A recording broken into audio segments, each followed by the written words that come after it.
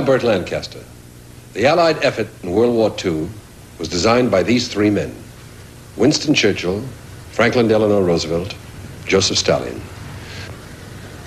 Within hours of the Nazi invasion of the Soviet Union, Roosevelt and Churchill announced the support of their countries in the Soviets' fight against Germany. They pledged whatever was needed to defeat Hitler. The big three met twice, at Tehran in 43 and Yalta in 45. While Soviet, American, and British soldiers fought together against the common enemy, the leaders of their countries worked together to end the war and secure the peace for future generations. The culmination of the Allies' joint efforts was the meeting of Soviet and US forces on the Elbe River in Germany. Our story, the Allies.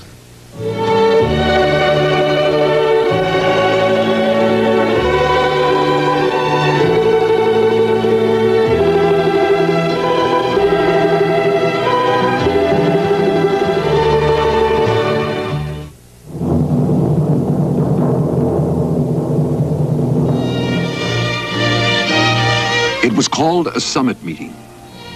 That was a new expression in those days. Outwardly, all was smiles and goodwill. But when the cameras left, the problems emerged. There were three absolutely different individuals representing three absolutely different societies. An English aristocrat who'd been a lifelong anti-communist. A well-born American aristocrat who had the common touch. The son of a shoemaker, the leader of the Communist Party.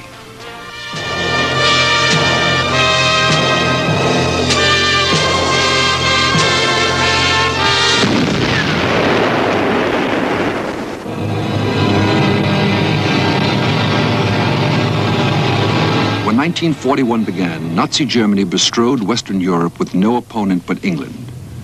It seemed at least possible that Germany might dominate the world.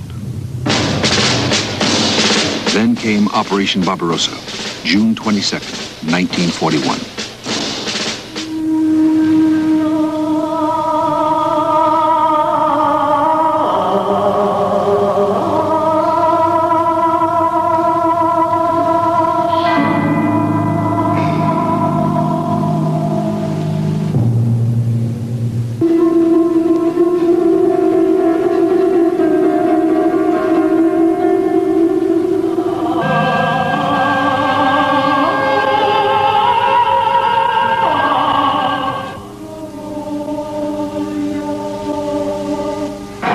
The Nazi aim was Leningrad, Moscow, then the extinction of the Soviet government and the enslavement of the Soviet people.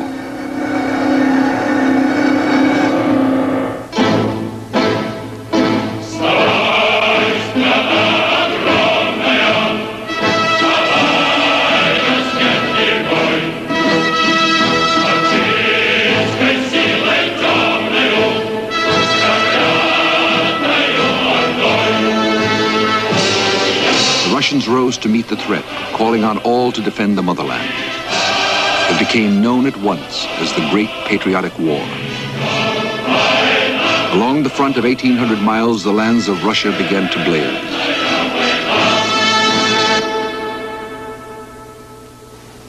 In London, Winston Churchill told the British they were no longer alone. At 4 o'clock this morning, Hitler attacked and invaded Russia. All his usual formalities of perfidy were observed with scrupulous technique. Hitler is a monster of wickedness, insatiable in his lust for blood and plunder.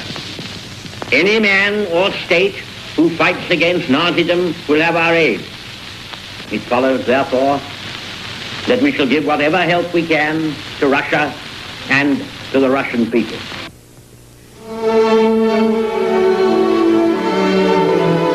Two days later, President Roosevelt announced that the United States would send aid to Russia, though America was still at peace.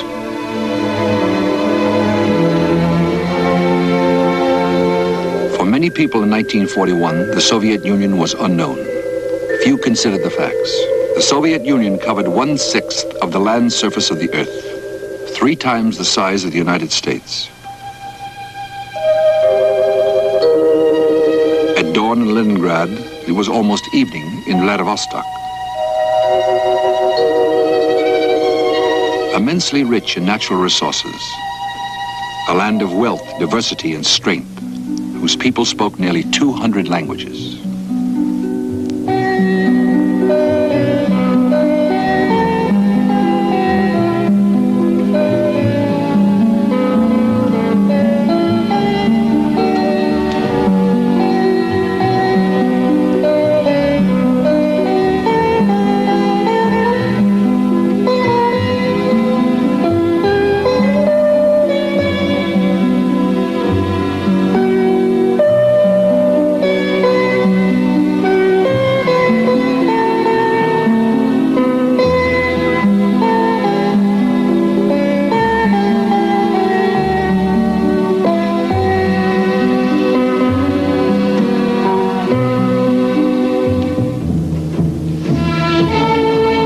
Summer of 1941, a special envoy arrived in Moscow.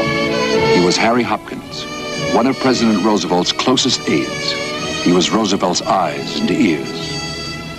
For the rest of the world, there would be questions about the Soviet Union. Would it collapse? Could it emerge victorious?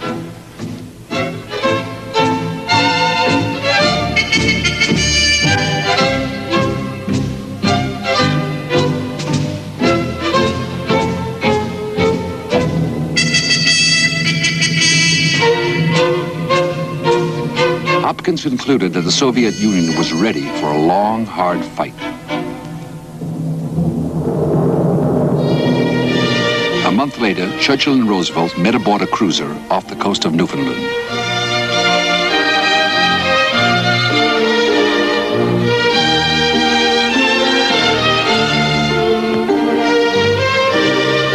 The outcome was the Atlantic Charter, which spelled out the ultimate war aims of the Western Allies. Within months, the United States was to enter the war against the Axis powers.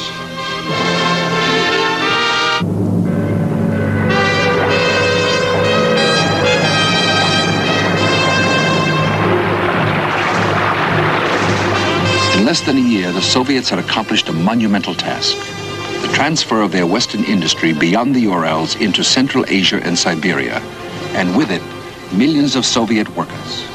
By the end of 1942, the transplanted factories were in full production.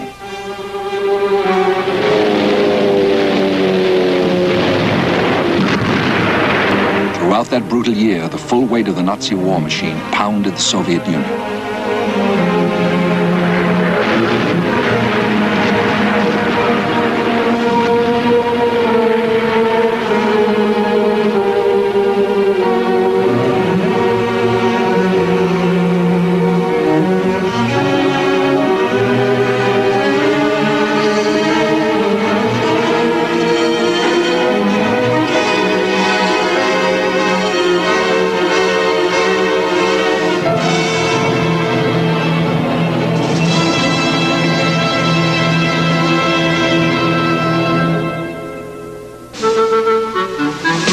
Some of the first Anglo-American supplies came through the Mideast by way of Iran and then through the mountains into southern Russia.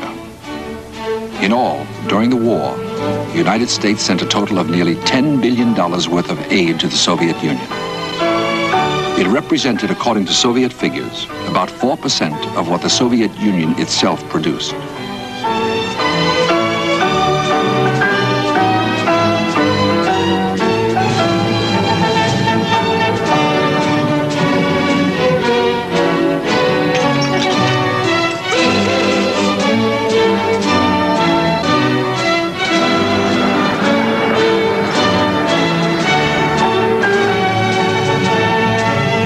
This was another route, from Alaska across the tundra ice to the Russian Arctic. Russian pilots arrived to ferry American fighters and medium bombers along the world's newest and least hospitable flight path.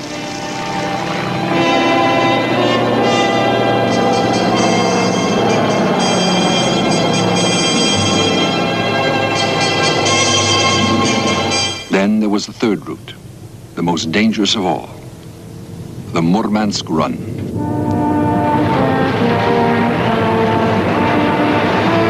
The convoys had no air cover for most of the voyage. Below, the German Navy's wolf packs lay in wait. Above, the Luftwaffe roamed at will.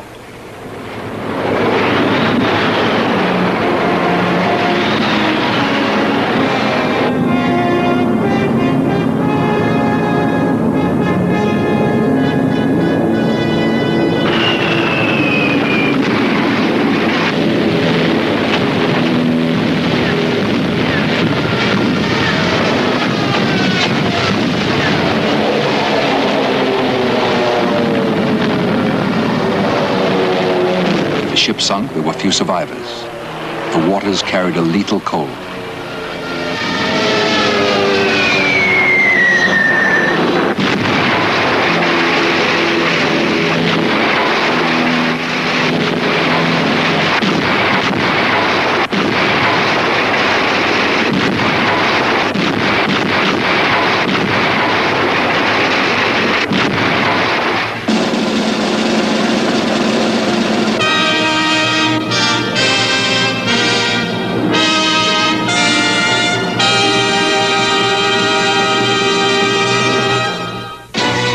The unknown war will continue in a moment.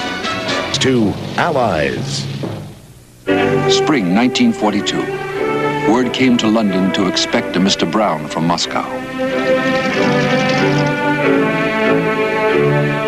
The visitor was Vyacheslav Molotov, People's Commissar for Foreign Affairs of the Soviet Union. On May 26th, Molotov and the British signed an Anglo-Soviet Treaty of Alliance.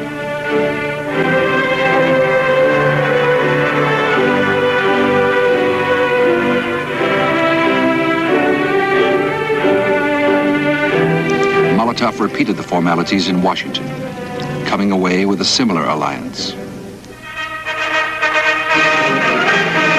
The main thing the Soviets longed for from the treaties was a second front in 1942, something to ease the pressure from an immensely powerful adversary.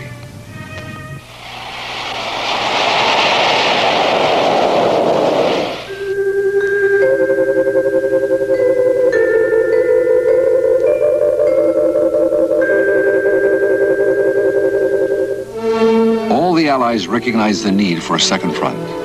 The question was where, when, and how.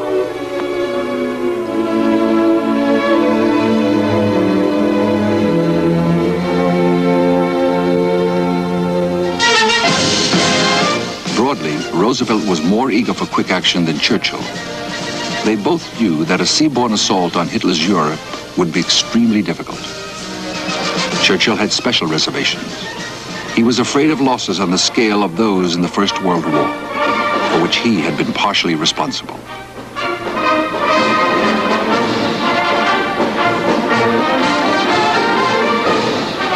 He could not take that risk again, as Churchill's supporters explained it.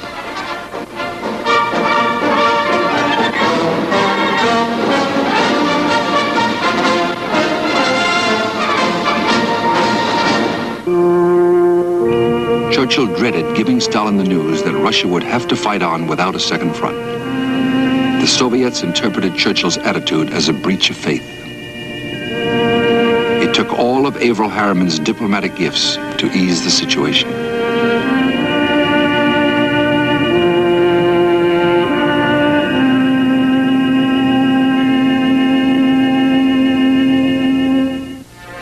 It was not that there was no sympathy for the Soviets.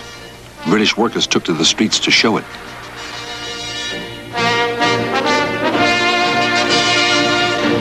The Soviets sent an unusual ambassador to New York to make friends. A sniper, she had killed over 150 Germans. And this is Lieutenant Ludmila Pavlyuchenko. Ludmila is 26 years old. Her mother and father gave her a sound body and a good mind, and trained her to be a social worker. Я хочу сказать вам, что мы победим. I want to say that we shall overcome because there is no force that can interfere with the triumphant march of free nations. We must unite. As a Russian soldier, I give you, great American soldiers, my hand. Fellow soldiers, forward to victory.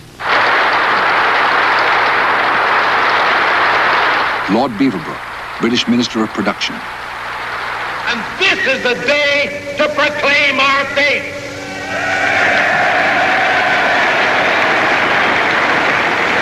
Weapons we must give and raw materials. Bread we must give and sugar too.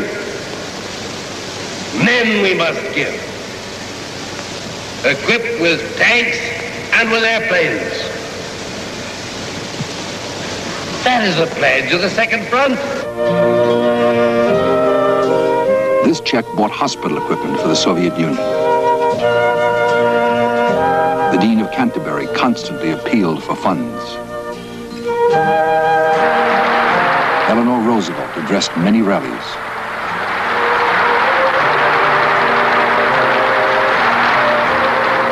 Medical supplies and comforts poured in, and perhaps the most precious and significant gift of all, blood.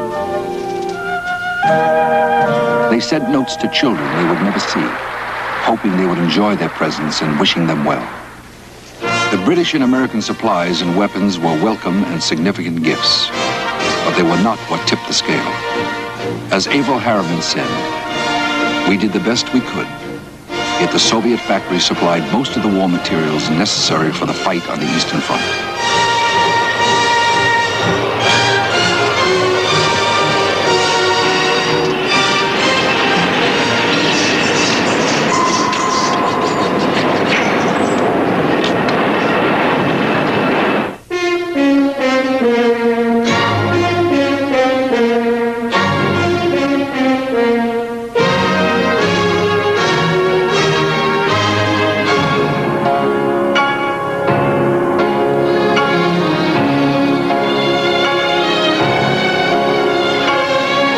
Factory workers in England gained a sense of fraternity with the Soviets at concerts, jointly sponsored.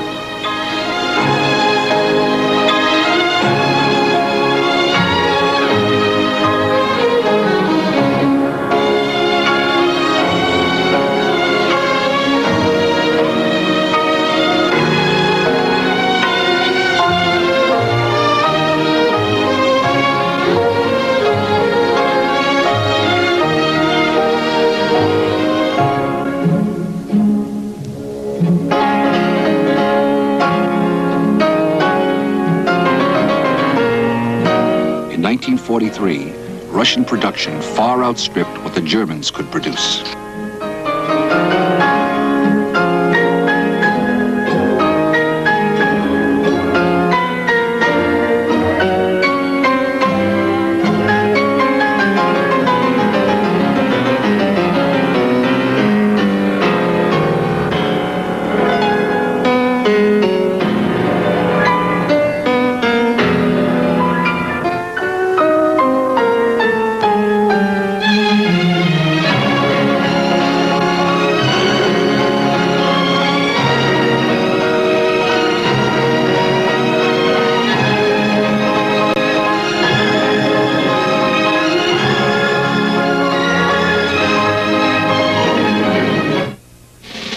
The Unknown War will be back after this. To Allies.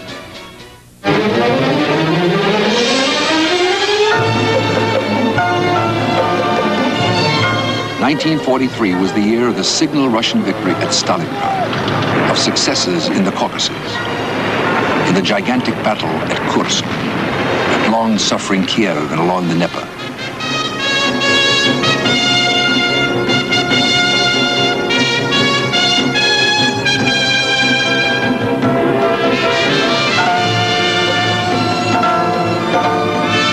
If things in Russia proceed as they are now, President Roosevelt reflected to his son Elliot, then perhaps next spring there'll be no need for the Second Front at all. In Churchill's words, 1943 marked the turning of the tide.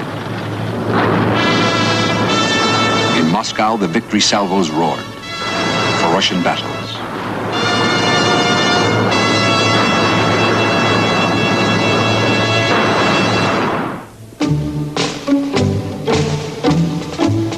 There were American and British landings in the Mediterranean, North Africa, Sicily, Italy.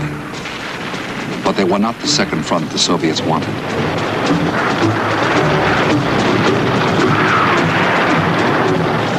The plans for the invasion of France were being developed in London, while the Soviets waited.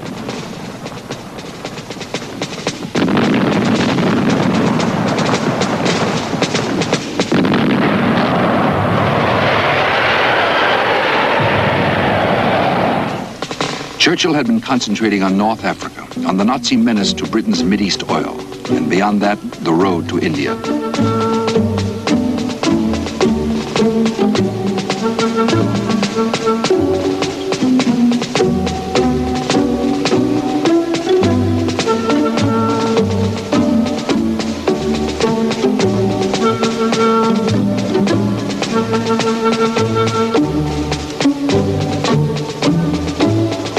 Roosevelt was preoccupied with the Pacific and the Japanese in Southeast Asia. The three leaders met for the first time in November of 1943 at the Soviet embassy in Tehran.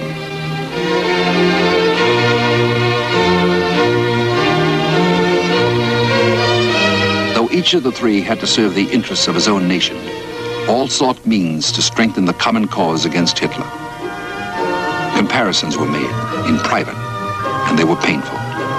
For every German division fighting the Americans and British, 10 were employed against the Soviets.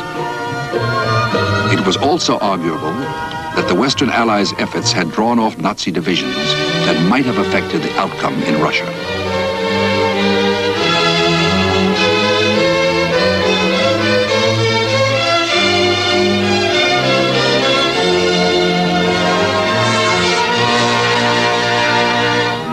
There was one ceremony that symbolized their mood of mutual respect and friendship.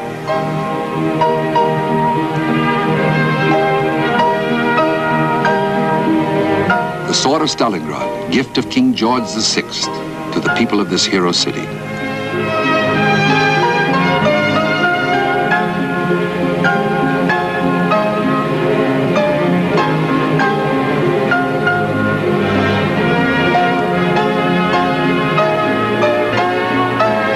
In similar vein, the United States and Britain broadcast the monologue from the classic Soviet movie, Alexander Nevsky.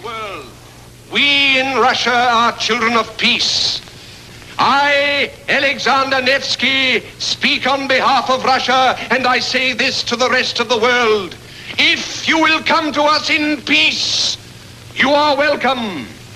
But if you come with the sword or the threat of the sword, then remember the old saying.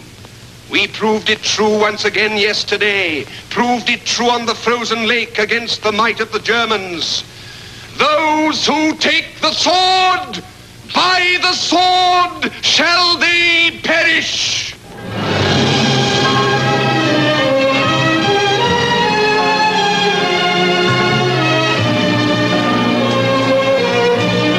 After Stalingrad came retribution.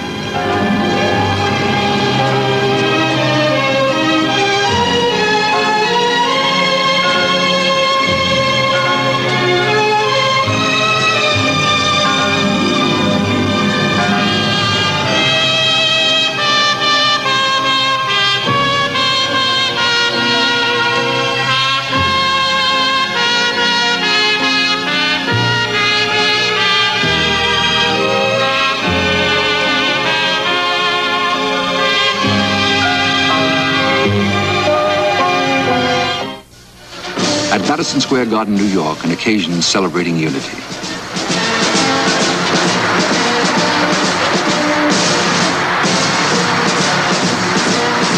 The guest of honor, Andrei Gromyko, Soviet ambassador to the United States, comes for the first performance in the West of Shostakovich's 7th Symphony, composed in besieged Leningrad.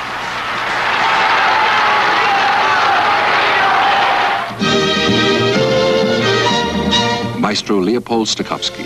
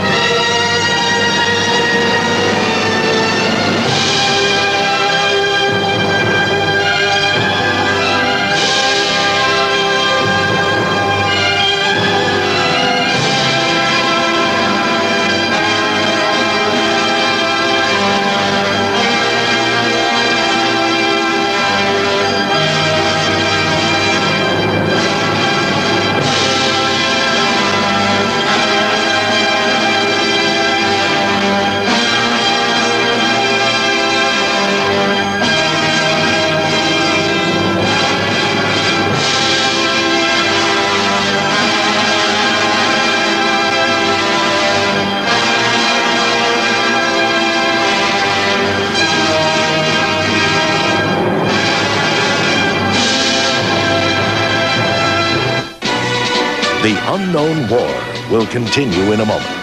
To Allies.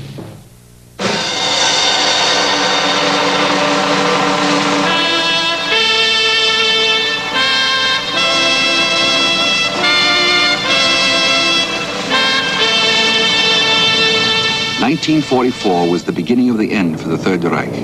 Its debts were coming due.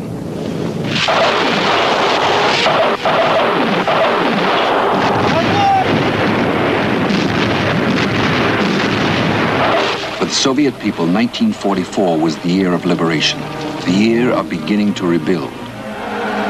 For the Red Army, 1944 was the year of predominance. Everywhere, from the Baltic to the Black Sea, the Red Army battered forward, across the Soviet frontier, surging for Berlin.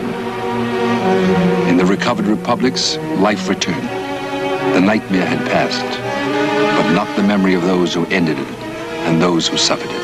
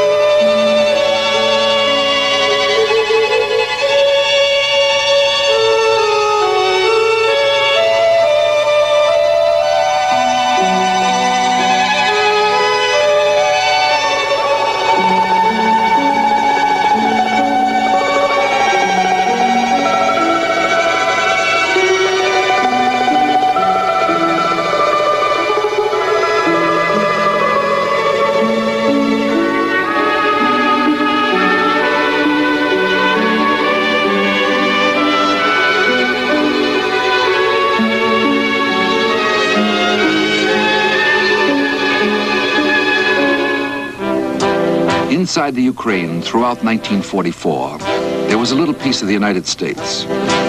The airfield at Poltava, one of 3. Heavy bombers of the U.S. Air Force flew into Poltava after bombing cities deep inside of Germany and our allies. B-17, the flying fortresses.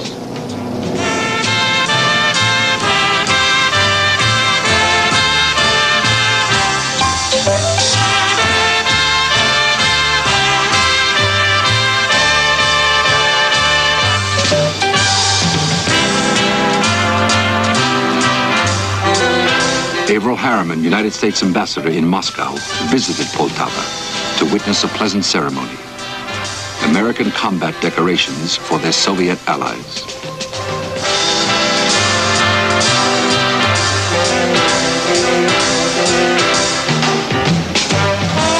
The Americans brought much to Russia besides warplanes.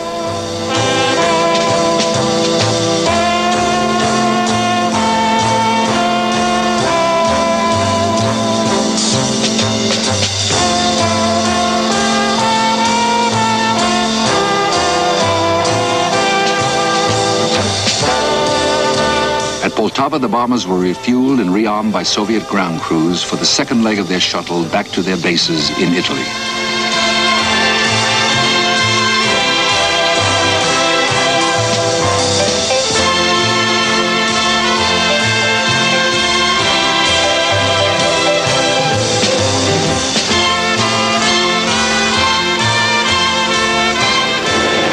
En route, they attacked strategic targets.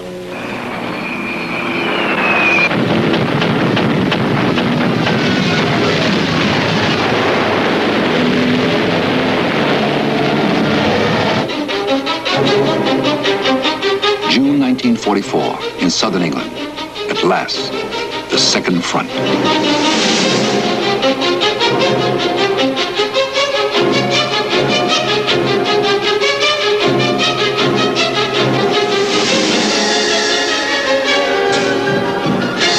The commanders had done what they could. The rest was up to the fighting men. They were ready.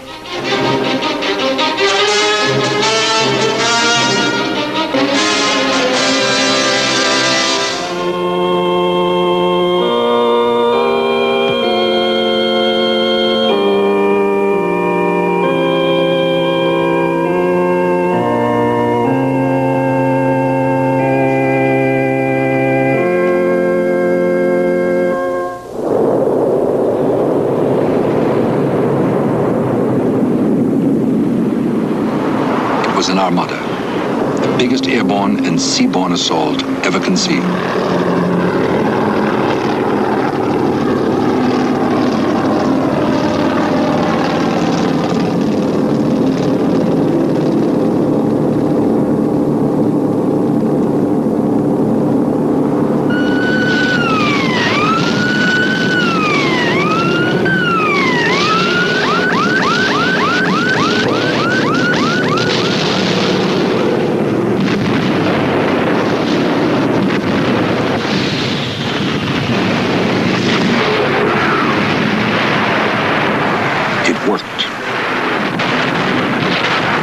Stalin rejoiced.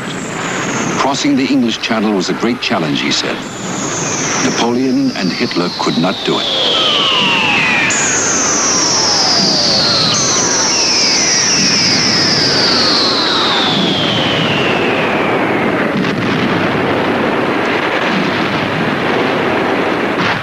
The liberation of Western Europe had begun.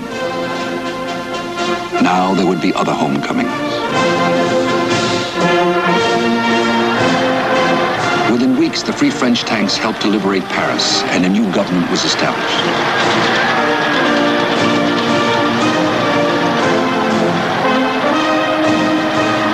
And Charles de Gaulle returned from his long years of exile to bring France back to her former stature.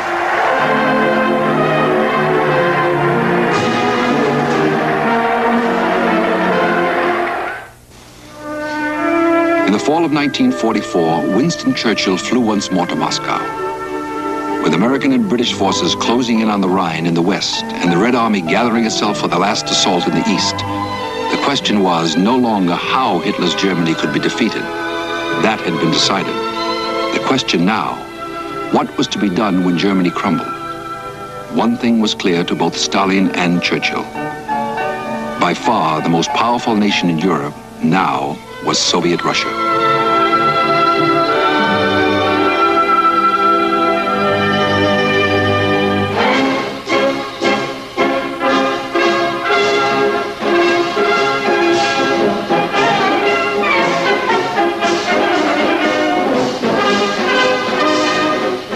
Churchill was dealing with a new, undeniable power. The old balance had shifted.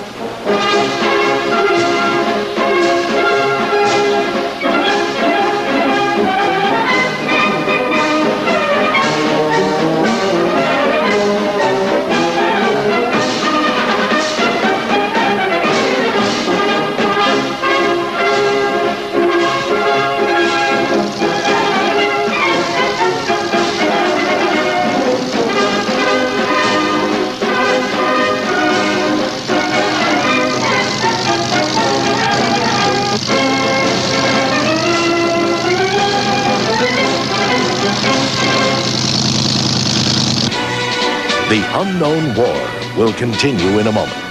It's to Allies.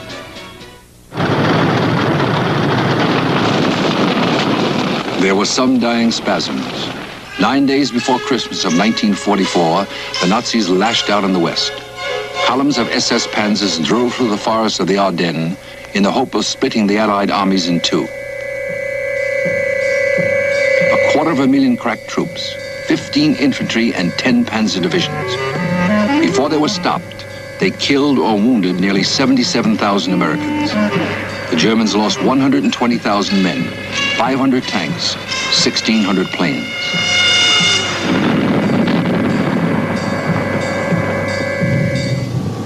Churchill had asked Stalin for help.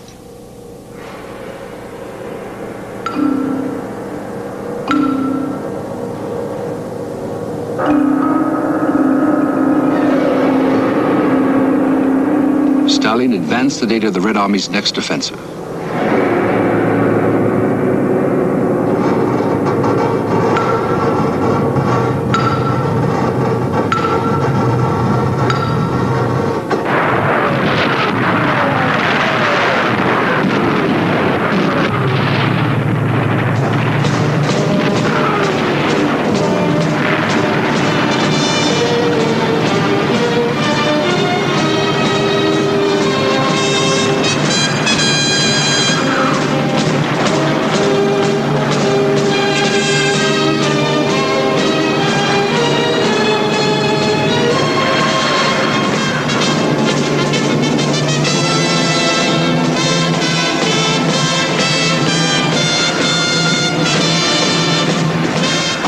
12, 1945, the Red Army thundered out of its bridgehead. This year would see the end. Franklin Delano Roosevelt was beginning his 4th term as president. His family gathered for the inaugural. And many of his friends.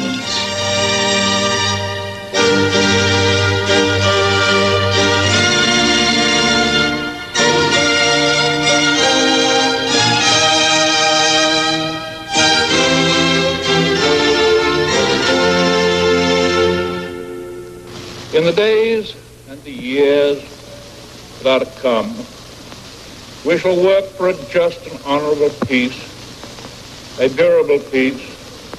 As today we work and fight for total victory in war.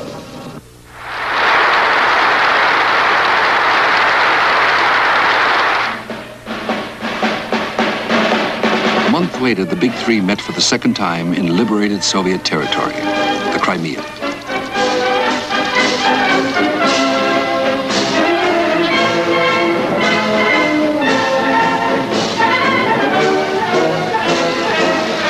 The place was Yalta. The street there still bears President Roosevelt's name.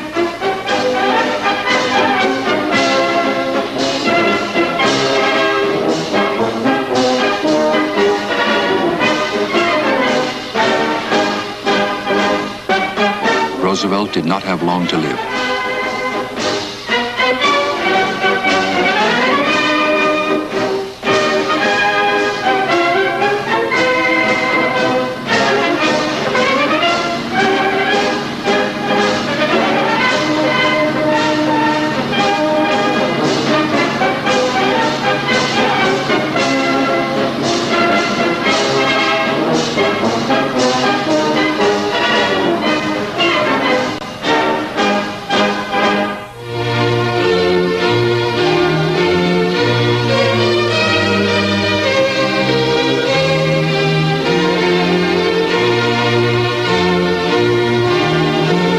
It was February 1945, the eve of the last battle. Soviet troops stood at the Oder, 50 miles from Berlin. American and British armies stood at the Rhine. There was one military topic remaining, the disposal of Japan. At Yalta, the Soviet Union agreed to declare war on Japan within months of Germany's defeat. One ominous aspect of the war was not discussed in detail. Yalta was the last conference of the pre-nuclear age. The main business at Yalta was political, the future of Europe. There were some hard bargains. When the summit concluded, the mood was optimistic. We have all bound ourselves to work together to make sure that there is increasing happiness and prosperity for the broad masses of the people in every land, and that nations shall be entitled to live at peace, no longer in fear of vile aggression, of cruel aggression, no longer subject to the hard strains of war.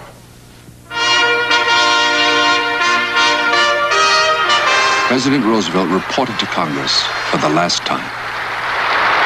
I am confident that the Congress and the American people will accept the results of this conference as the beginnings of a permanent structure of peace, upon which we can begin to build, under God, that better world in which our children and grandchildren, yours and mine, the children and grandchildren of the whole world, must live and can live.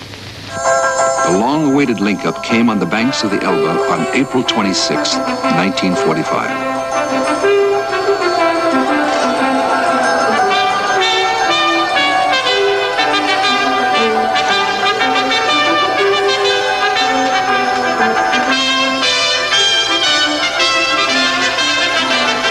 The leader of the reconnaissance patrol, which first came into contact with the Russians, was William Robertson.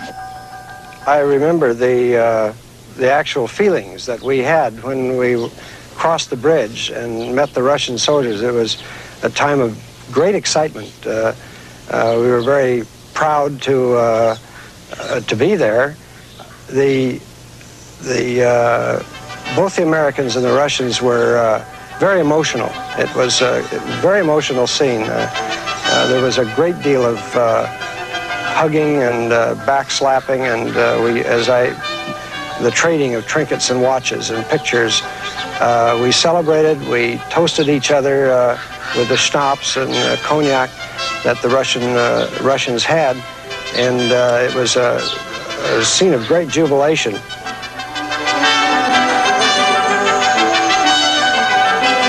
It was all over. All but the congratulations, the tokens of respect, the celebrations. Marshal Zhukov presented Generals Eisenhower and Montgomery with the Soviet Order of Victory. Only 20 were awarded during the whole course of the war.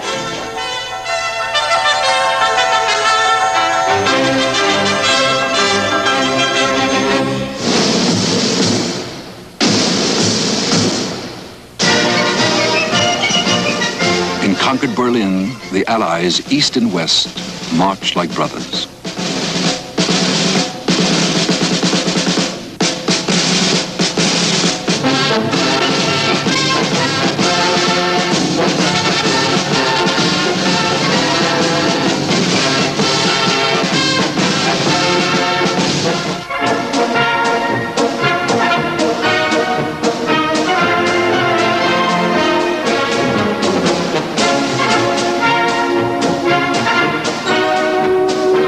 Ambassador Harriman remembers.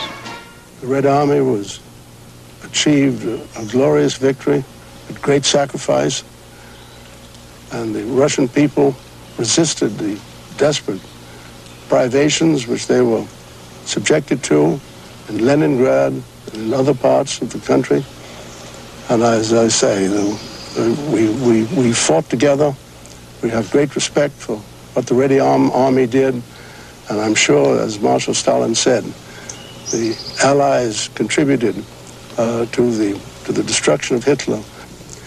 But I do hope this spirit of cooperation between nations that we had during the war can be brought again for peace and the development of welfare of people. A brand new world is on its way.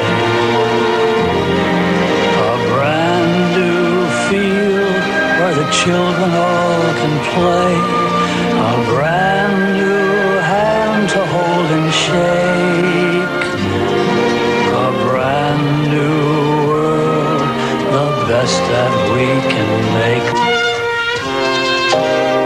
To these, after 30 years, more than a generation, it was truly the unknown war.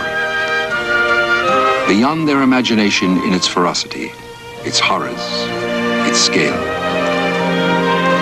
In war, in the worst adversity, even strangers became brothers. In peace, it should be the same.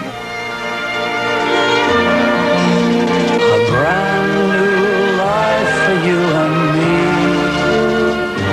and it's a brand new world as far as the eye can see.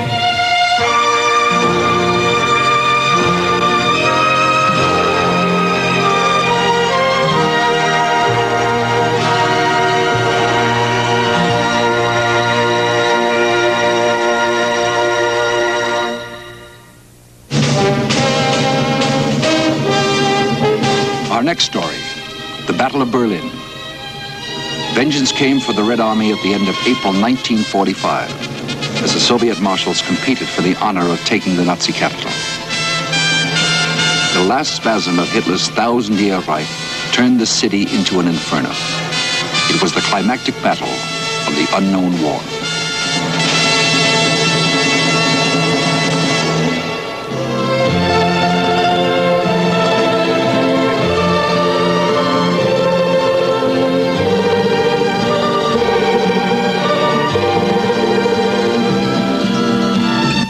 Wednesday, the invasion of Norway tests Churchill's statesmanship on Winston Churchill, The Valiant Years. Then on Our Century, Germany's sweeping assault of Holland and Belgium forced France to mobilize on the war years, all Wednesday on A&E. Now stay tuned for Women in Politics on A&E Premieres next.